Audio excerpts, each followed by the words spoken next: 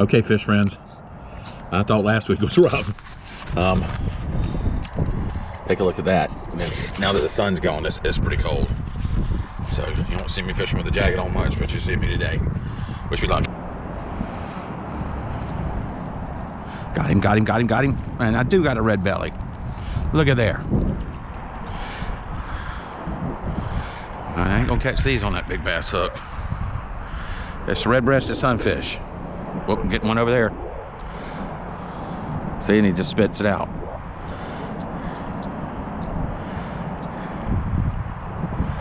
This is a red-breasted sunfish. I've got a Florida State certificate for catching one over 10 inches. That's a big one of those.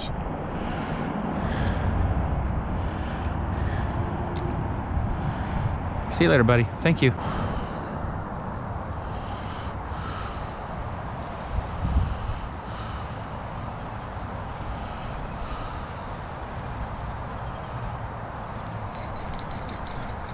I got one, I got one, I got one. I got one, look what I got, look what I got. Big old speck. Look at that speck. Look at that speck. Look at that speck. Yes. People talk about catching crappies and specks, buddy. That's bad weather. They're known for biting in bad weather. Look at that. I was just reeling and all of a sudden I had him. Every bit of that camera. He ain't no joke now. This is a big crappie. Crappie speck, I don't know. I just keep switching it in and out. When I grew up, crappie was a bad word, so we weren't allowed to say it. So we called them speck. Speckled perch is what they are. And he is a strong one, and he is a good one. Man, that is a beautiful fish. Look at that thing. Cold weather, thank you, Lord. I come out here trying in the wind. So that's my second speckled perch out of here on that. And that is a Trocar underspin with a Reactive Innovation Sungill is what it's called. I couldn't think of it the last time. Sungill is the color. But that might be a pound speck. I gotta weigh him just for fun. I don't think he's gonna weigh a pound.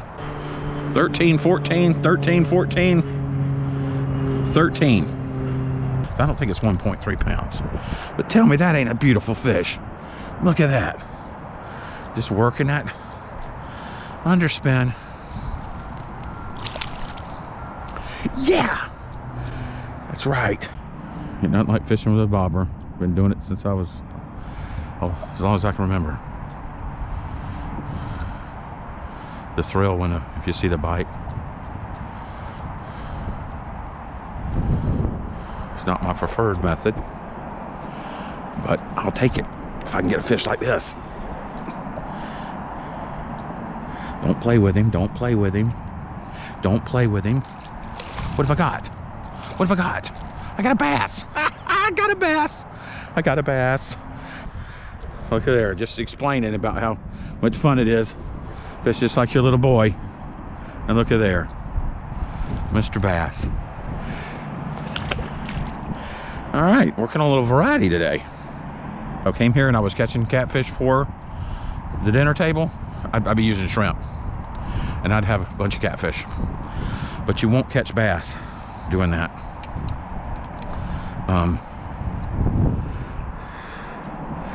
I've caught 2 bass on shrimp in my whole life, and I've spent a lot of time with a pole with shrimp in my hands. I got something big finally.